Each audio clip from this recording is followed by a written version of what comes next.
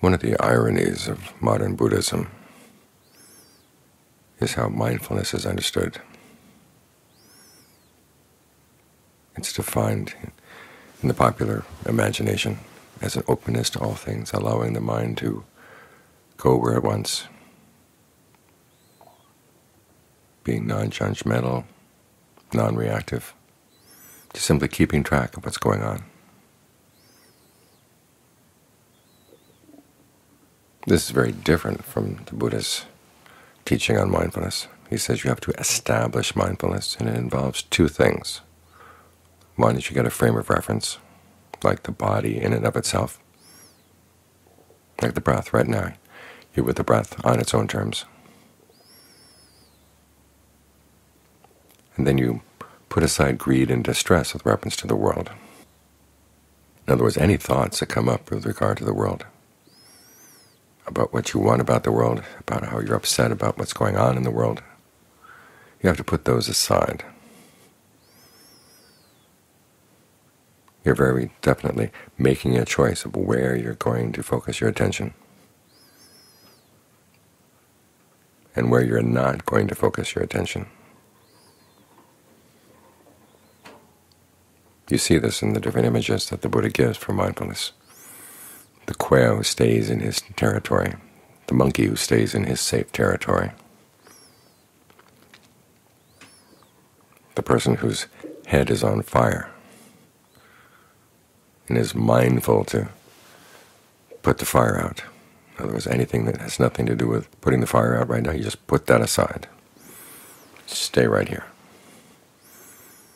Set your heart, set your mind on staying right here.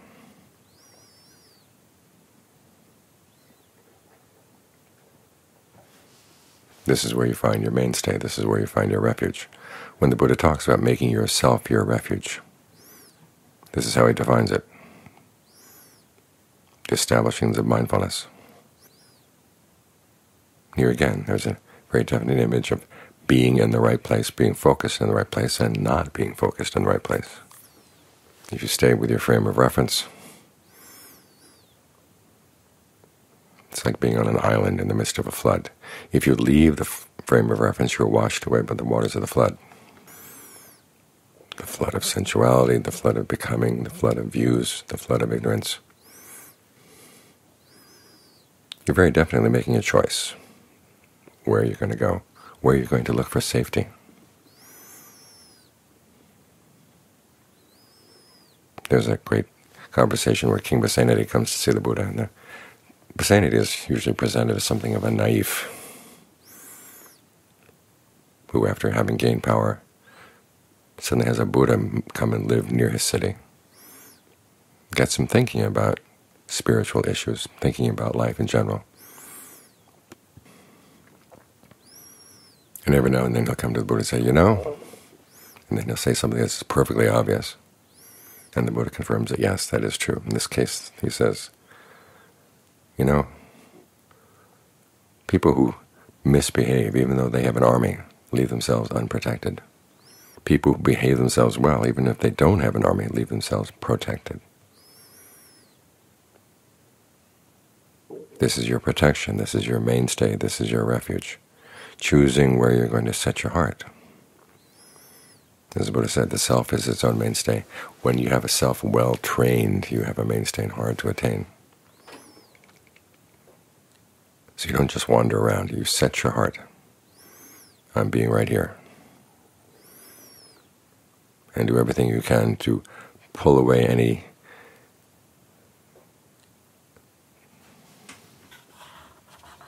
threads of thoughts that go out into the world, that would connect you to the world.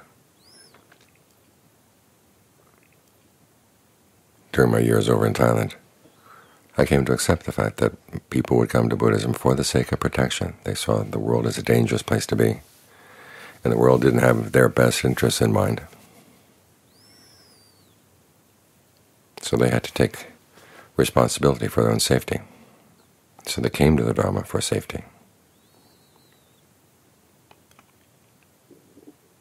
So I was somewhat taken aback when I came back to the States and saw the Dharma being discussed as a celebration of our interconnectedness, learning how to be vulnerable, learning how to be open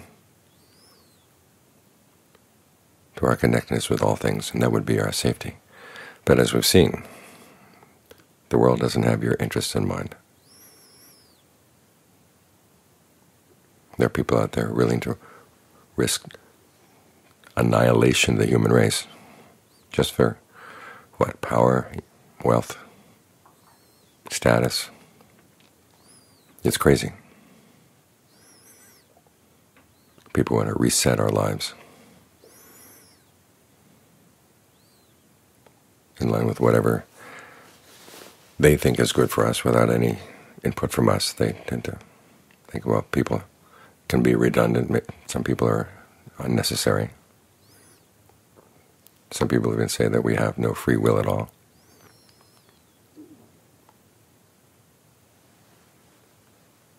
So it doesn't matter what happens to us. In a world like that, you've got to find your own mainstay. And you assert your freedom of will by choosing your mainstay and developing it. When we practice mindfulness in the way the Buddha described, being very careful about where we do focus our mind and where we don't focus the mind, of course it's going to lead the mind to right concentration. The instructions for right mindfulness are just that, instructions on how to get the mind into right concentration.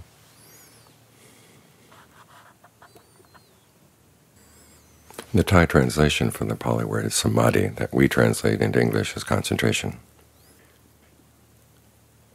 It's tang chai man. Idiomatically, it means to be firmly intent. Literally, it is to firmly set your heart. That's how you find refuge. You firmly set your heart in the right place. If you set your heart on the world is not a safe place.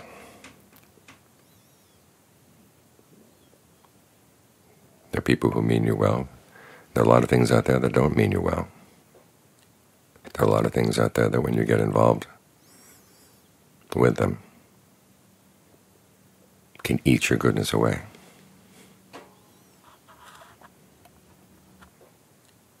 The problem is that if you're not trained, you're not a safe place either. So you have to keep reminding yourself, this is why mindfulness is part of your refuge. You remind yourself where the good things in life are, where the safe things in life are. They're in here. Their potential is in here. It's simply a matter of actualizing that potential. The Four Noble Truths, the first two truths, describe the way things are.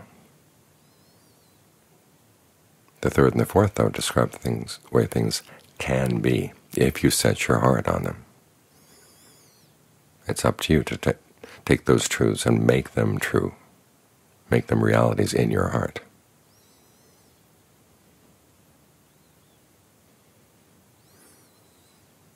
This is why the teachings on karma are so basic to the Buddhist teachings. It's what you do that's going to make you safe or not safe. What you choose to do, you have that right to choose.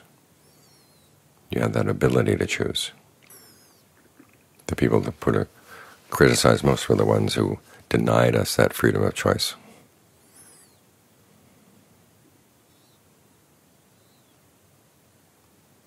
It's simply up to us to make the most of it. We do have that opportunity. We can train ourselves. It's so easy to give in to the voices inside that get tired of the practice, get discouraged. You have to see discouragement is not your friend. We have to watch out for the voices outside, people saying that you're being selfish by looking inside for your refuge. Take care of the world first. Well, is the world going to take care of you? When you're sick, when you're dying, as you die, there comes a point where even the best-intentioned people there in the world cannot help you at all. That's where you have to fall back on yourself, the skills you've developed. the extent to which you have made your mind its own refuge, its own mainstay.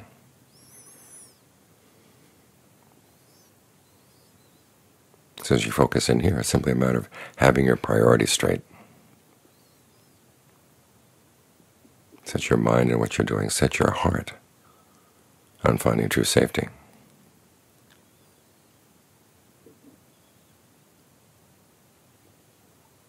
The potential lies in here.